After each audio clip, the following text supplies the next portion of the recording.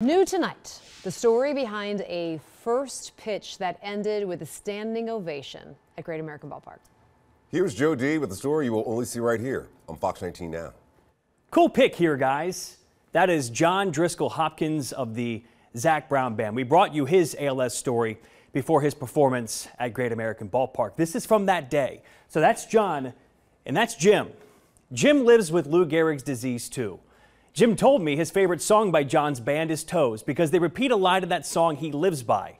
Life is good today. Life on this day is a good story.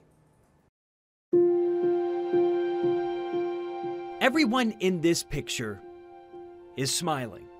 His wife, his daughter, and 2 sons, the crown, the trophy. But it's more than just a candid picture. This is a snapshot of Jim Bowman's life. A man balanced by the braces near his right arm balances the challenge of his life with the positivity of a smile. I have a saying in my wallet that says, just because life isn't fair doesn't mean it can't be good. Jim and his family did good. Living with ALS, this is Team Jimmy B at the most recent walk to defeat ALS. A team of more than 50 people who raised more than $50,000. There is no finish line to Jim Bowman's fight. My son and his wife ran the Flying Pig, and I said, I wish it was me that could go do those things. And she said, you fight the fight, we'll do this. So you fight the fight. Invited with his family on the field for Lou Gehrig Day at Great American Ballpark, Jim Bowman stepped out of his chair to fight the fight, step by step. As we got out to the mound, I think it all kind of hit him all at once, and so we held him up and just said, you got this. Steadied by his sons and wearing Lou Gehrig's number on his hat, a man living with ALS lived out a baseball fan's dream. Walking up on the mound with my 2 boys.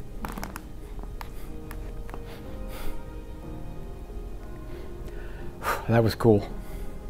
Life felt good this day.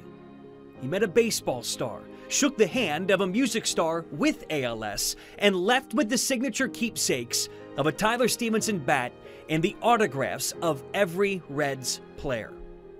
But it's what he left that matters.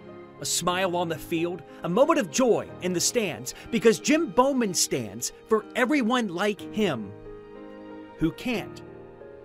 This is the note he carries in his wallet. A reminder that just because life isn't fair doesn't mean it can't be good. Jim Bowman lives with ALS, and he smiles.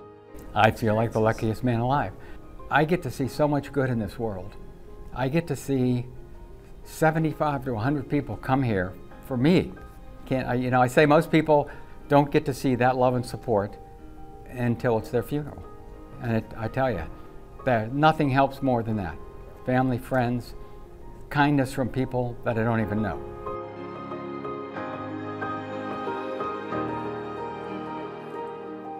That last picture is Jim and his family watching the Zac Brown Band at the concert on Friday night. Jim can't run anymore, can't play tennis like he loves, but he told me he's still able to exercise 3 times a week, and he still can, with the braces, walk.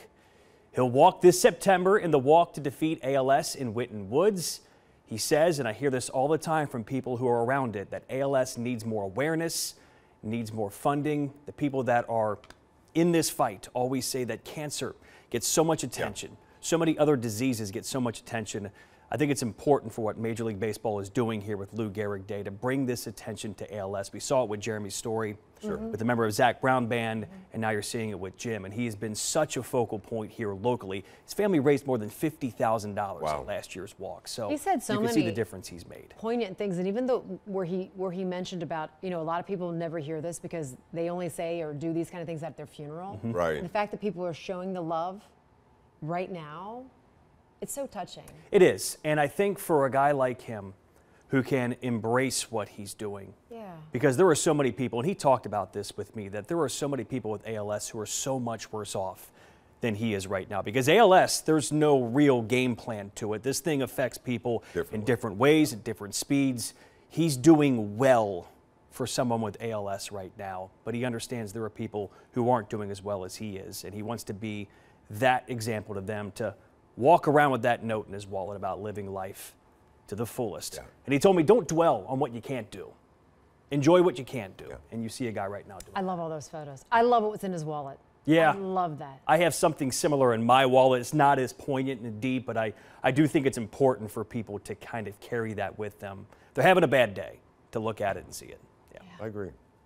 I think perspective is a beautiful thing. Boy, it's unfortunate sometimes it takes something like ALS, cancer, whatever disease it is, to have that perspective, but he's got it. Well, I'm glad he shared the story. Yeah. Me too. Yeah. Nice job, Joe.